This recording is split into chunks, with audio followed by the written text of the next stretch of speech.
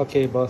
If let's say you want to completely drain out your water from the dispenser, what you're going to do is, okay, from the back of the machine, after you turn off the power, okay, then you can come to this green color.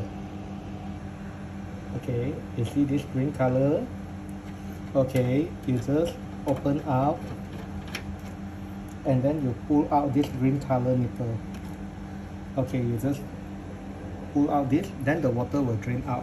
After the water come out, then you can just slightly bend a bit the machine that the water completely drain out. So after the water completely drain out from this side, then you turn back to the in front.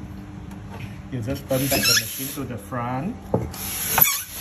Okay, you just turn to the front, and then from the front there, you can just press 3 of these faucet together with the child lock for the hot water, then let the water drain out.